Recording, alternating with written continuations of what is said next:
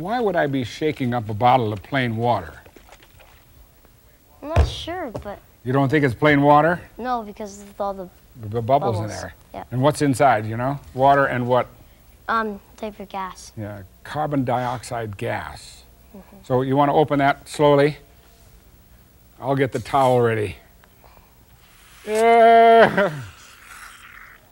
So you can see there's a lot of gas dissolved in the water, okay? Yes. Well, here's another kind of water that has gas dissolved in it. Here, you want to wipe your hands off a little bit? Sure. I don't know whether you've ever had a chance to play with this, but if I tell you that it smells, you don't want to put your nose right over the top, because scientists always do it like this. You smell it? Mm-hmm. What is it? I don't know, but it sure smells really strong. Yeah. It's ammonia. This time ammonia gas is dissolved in water. And because ammonia a lot of ammonia will dissolve in just a little bit of water, we can make a famous ammonia fountain. And here's what we'll do. Here's a baby bottle, okay? And here's the nipple, which we're going to put on upside down. This is the way it normally is. We're going to turn it upside down so it goes like that. So we can do it like that.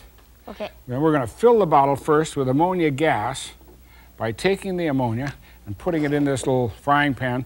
Put some on the bottom, put the funnel on the top, then I want you to put the bottle over like that. So we fill the bottle with ammonia gas. So bring it over here. Oh, by the way, see that red liquid in there? Yeah. When we get it filled with water or ammonia, you bring it over here and turn the bottle upside down and put it in there, okay? Sure.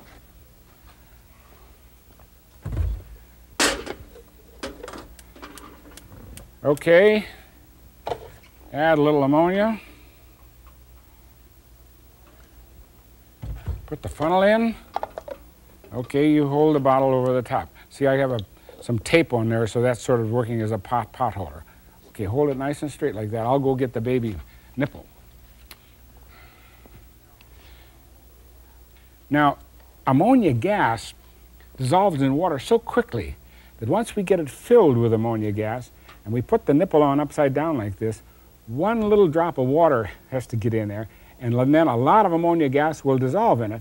That's going to lower the pressure here. And outside pressure on the liquid, that red liquid over there, is going to force it up inside. What's the matter? You keep turning away.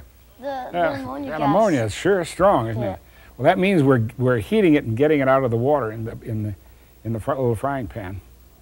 Let's leave it on there to get a good supply of ammonia. Then anyway, once we get a little bit of water in there and the ammonia gas starts dissolving in there, outside air pressure is going to push up and force some of that red liquid up. It should go all the way to the top through that little hole. And then the more water you get in, the more gas, right? Yeah. Okay? You know what to do now. What are you going to do? You're going to take it off and you're going to put the nipple on, then put it over. Put it over there. Are you ready? Yep. Okay. Okay, go ahead. You're ready.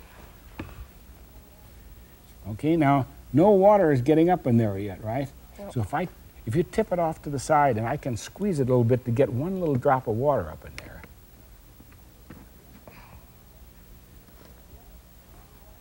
There it goes, see it? Yeah. See the water? It's all the way up the top. It's hitting the top. Right. That's because we're lowering the pressure by dissolving the ammonia gas in the water. You call it ammonia water, and your mother uses it to clean up stuff around the house. Probably never realized that it's plain old water with ammonia gas dissolved in it.